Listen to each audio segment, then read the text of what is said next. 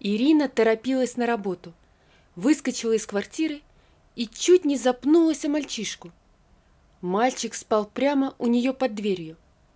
Ирина удивилась, почему ребенок в столь ранний час спит в чужом подъезде. Она была учительницей с 10-летним стажем и не могла просто так пробежать мимо. Женщина склонилась над ним и принялась осторожно трясти его худенькое плечико. «Эй, молодой человек, проснись!» «Чего?» Мальчик неловко поднялся. «Ты кто? Почему здесь спишь?» «Я не сплю. Просто у вас коврик мягкий. Я сидел и задремал нечаянно», — ответил он. Ирина жила в этом доме всего полгода. Купила квартиру после развода с мужем. Соседей почти никого не знала, но что ребенок не из этого дома, было понятно. Мальчику было лет 10, может 11. Одет хоть в старую, но чистую одежду. Он переминался с ноги на ногу и приплясывал на месте. Ирина поняла, что ему надо в туалет. «Беги, только быстро, я на работу опаздываю». Она пропустила его в квартиру. Он недоверчиво посмотрел на нее своими необыкновенно светло-голубыми глазами. Очень редкий цвет, подумала вдруг она. Пока гость, выйдя из туалета, мыл руки в ванной, Ирина сделала ему бутербродов с колбасой. «Возьми, перекусишь». «Спасибо большое». Гость уже стоял в дверях. «Вы меня спасли. Теперь спокойно дождусь». «А кого ты ждешь?» — спросила Ирина. «Бабушку, Антониду Петровну. Она рядом с вами живет. Может, знаете?» Антониду Петровну я немного знаю, но ее еще позавчера увезли в больницу на скорой. Я возвращалась с работы, когда ее выносили на носилках из подъезда. «В какой она больнице?» — обеспокоенно встрепенулся мальчуган. «Тогда дежурила 20-я городская. Скорее всего, ее туда увезли». «Ясно. А вас как зовут?» Решил, наконец, познакомиться со своей спасительницей мальчик. «Ирина Федоровна», — ответила ему женщина уже на бегу. На работе Ирина попала в водоворот нескончаемых школьных проблем, но мысли о мальчишке не переставали ее тревожить. «Наверное, нереализованный материнский инстинкт у меня проснулся», — с грустью подумала Ирина. У нее не было детей, поэтому и с мужем разошлись. Она довольно спокойно отпустила его к женщине, которая родила ему дочь. На большой перемене Ирина позвонила в больницу и узнала, что у бабушки-соседки инсульт. Прогноз не очень хороший, все-таки возраст – 78 лет. После работы она снова увидела в своем подъезде этого мальчика. Он сидел на подоконнике. «А я вас жду», — обрадовался он ей. «Бабушку еще долго не выпишут, меня к ней не пустили». Ирина спросила, как его имя. Он оказался Федором. Он так и сказал, что он Федор, а не Федя. Умытому и накормленному гостю Ирина сразу устроила допрос. Из дома сбежал. Родители, наверное, с ума сходят. «У меня нет родителей. Я у тети живу».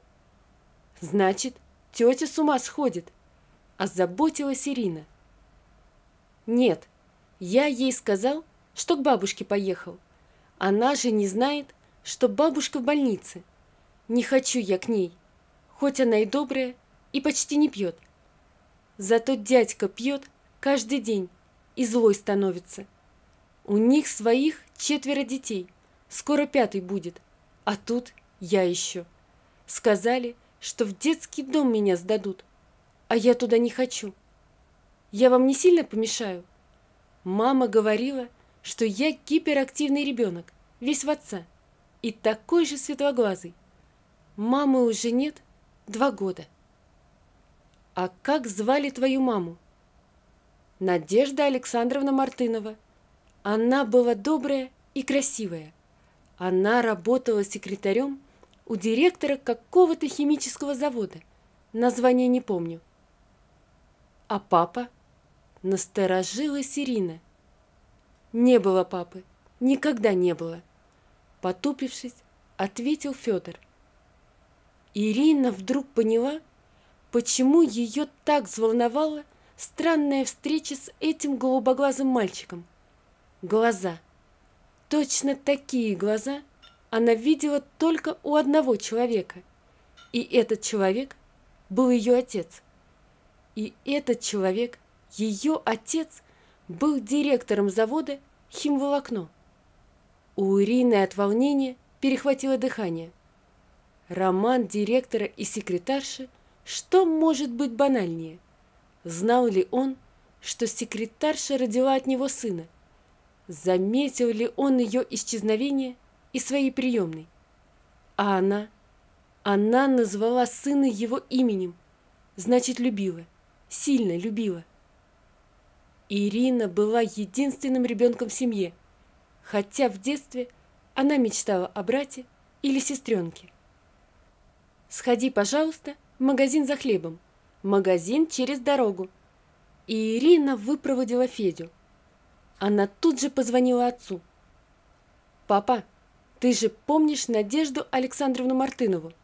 Сегодня уже поздно, а завтра приезжай ко мне.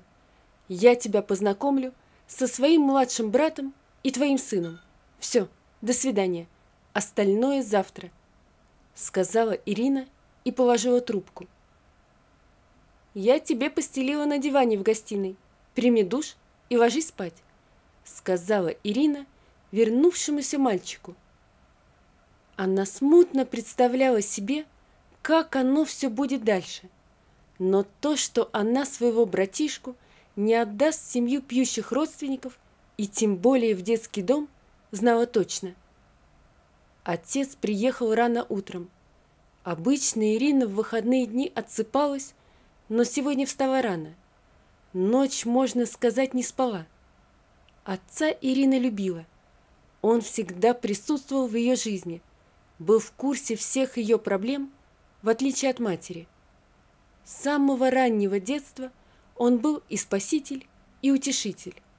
Это он поддержал ее в решении поступать в пединститут, в то время как мать билась в истерике и кричала, что туда идут только простолюдины и неудачники. Себя же мать простолюдинка не считала, хоть и была родом из захудалой деревни.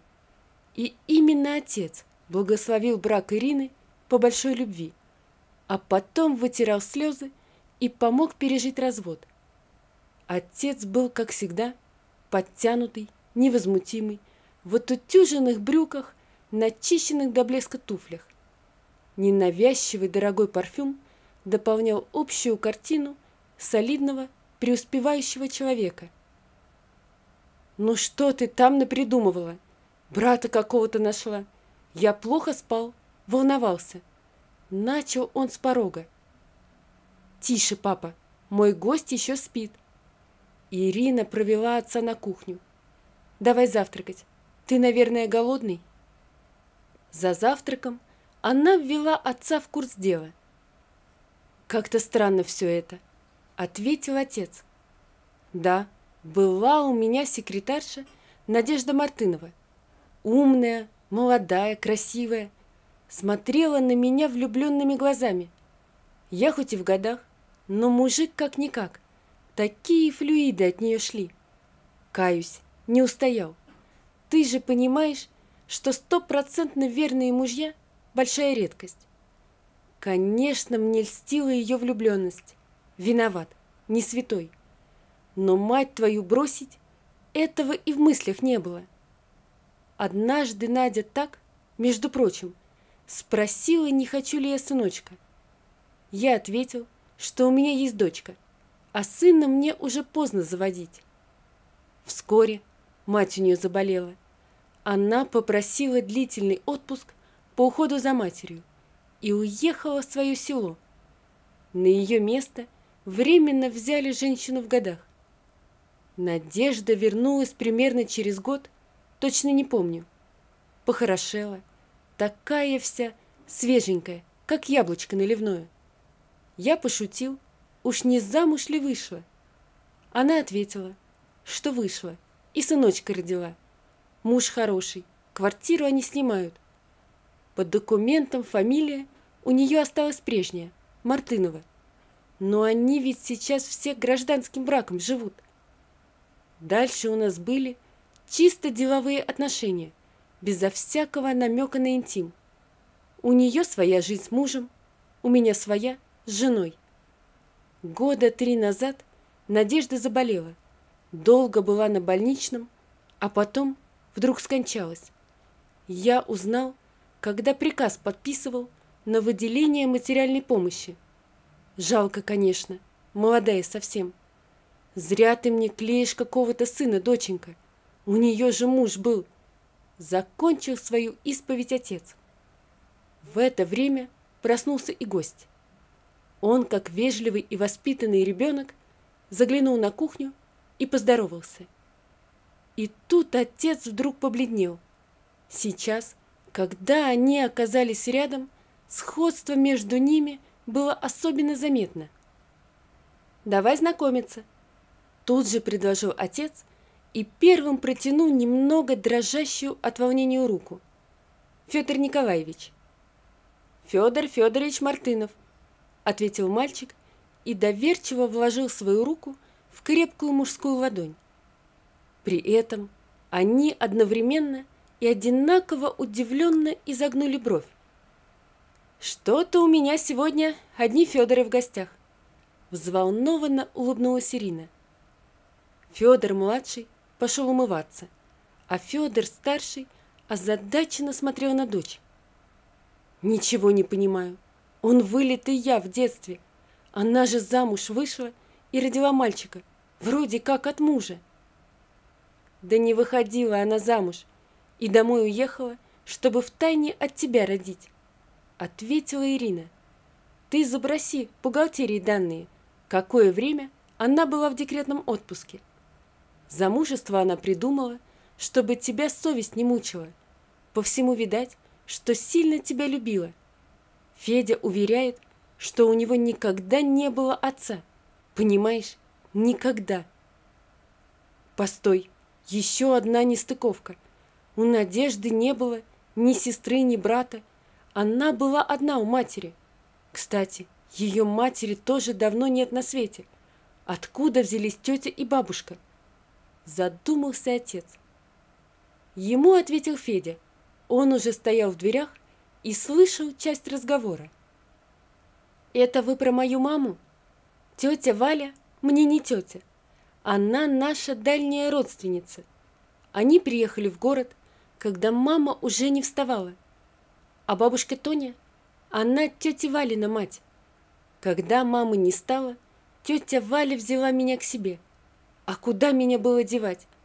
Из съемной квартиры надо было съехать. Вот родственники меня и забрали. Они даже какие-то деньги за меня получают. Дядька все время ругается, что мало. А я ведь вас вспомнил, Федор Николаевич. Ваша фотография у мамы на зеркале стояла в рамочке, а сейчас она в альбоме лежит. Я сначала думал, что это мамин любимый артист. Спрашивал у нее, кто этот дяденька. Она обещала рассказать, когда подрасту. Ирина накормила Федю завтраком и отправила на утренний киносеанс. Кинотеатр был недалеко от дома. «Ну что, папа, у тебя остались сомнения?» — спросила Ирина. «Пожалуй, нет, но экспертизу ДНК придется делать. Родство надо будет доказывать через суд», — ответил ей отец. Дальше была истерика, симулятивный гипертонический криз и якобы прединфарктное состояние у Людмилы Ивановны, жены Федора Николаевича. Правда, она быстро успокоилась и уехала отдыхать на Бали. Лишь позже она решилась взглянуть на мальчика. Федя ей понравился, но брать его к себе на воспитание она не хотела. В гости пожалуйста, а совсем нет, здоровье не позволяет, нервы расшатаны. У меня есть помощница по дому, но она же не воспитатель, сказала она. Никто и не настаивал. Федор Николаевич много времени проводил с Федей. Ему это было в радость. Каждый раз он находил сходство между собой и сыном. Они одинаково не любили манную кашу, зато одинаково страстно любили кошек. Но у жены Федора-старшего была аллергия на кошек, а у Федора-младшего никогда не было своей квартиры, куда можно было бы принести котенка. Они оба совершенно одинаково шепелявили, совсем чуть-чуть. И все это уже не говоря о необыкновенном сходстве внешнем. Наконец, были закончены все формальности по установлению отцовства, а эта процедура долгая, месяца 2 тянулась. Федор Николаевич пришел к Ирине, подозвал к себе Федю и сказал: «С сегодняшнего дня ты по закону мой сын. Вот твой новый документ. Понимаешь, ты всегда был моим сыном, но я раньше не знал, что ты у меня есть. Прости меня, пожалуйста, если сможешь. Я не могу заставить тебя называть меня папой. Называй как хочешь. Просто знай, что ты в этом мире теперь не одинок. У тебя есть защита и опора. Я, твой отец. У тебя есть Ирина, твоя сестра. А я сразу догадался, что ты мой папа. Улыбнулся Федя, когда увидел тебя в первый раз. Господи, какие дети догадливые пошли! Улыбнулся отец и обнял сына. Ирина заметила слезинки в глазах отца, но он быстро взял себя в руки. Федя остался жить с Ириной, но в гости к Людмиле Ивановне изредка ходит, а отец приезжает каждый день. А еще они с Ириной взяли котенка. Какой-то дедушка бесплатно раздавал котят около супермаркета. Федя выбрал самого слабенького. Котенка назвали Мурзиком. В этот момент Федя почувствовал себя самым счастливым человеком на свете. Федор Николаевич поставил белый мраморный памятник Надежде. Они с Федей часто приезжают к ней на могилку, привозят цветы. Однажды, когда они привезли свежие цветы, Федя сказал: «Знаешь, папа, мама за день до того, как ее не стало, в общем, она мне сказала, чтобы я сильно не плакал. Она не исчезнет совсем. Она всего лишь перейдет в другой мир и оттуда будет присматривать за мной. Еще она сказала, что постарается даже оттуда помогать мне во всем. И только сейчас я понял, это ведь она сделала так, чтобы меня нашла Ирина, а потом и ты. Я это точно знаю. Ты мне веришь, папа?» «Конечно, верю», — ответил отец. Вот такая история, друзья. Напишите, пожалуйста, что вы думаете об этой истории. Не забудьте подписаться на канал и поставить лайк. Всего вам доброго. До свидания.